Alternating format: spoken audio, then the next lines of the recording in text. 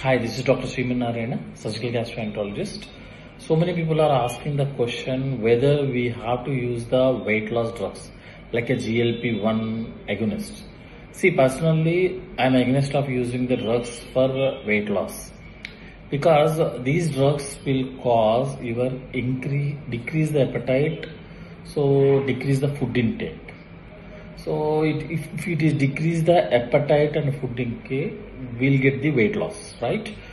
So what is the results? Actually, if you see the thoroughly results, the minimum dose is 5 milligrams to 15 milligrams per week. We have to use 72 weeks.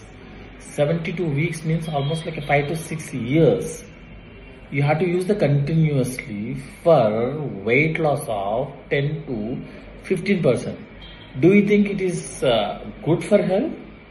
It is financially viable for the patients? From my side, if you want to go for weight loss, keep a targets. Keep a targets. Just every 1 month, just 1 to 2 kgs weight loss is enough. Okay, so don't think like that.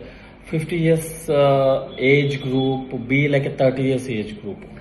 So better not to use the weight loss drugs until the big studies, more years of experience. So don't use the weight loss until further studies came to conclude that we can use for the better results.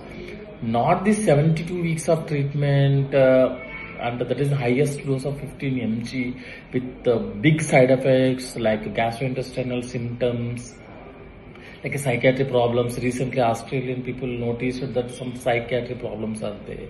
So, for 72 weeks of treatment, getting of 15 to 20% of weight loss, that is not a beneficial for the patient at present.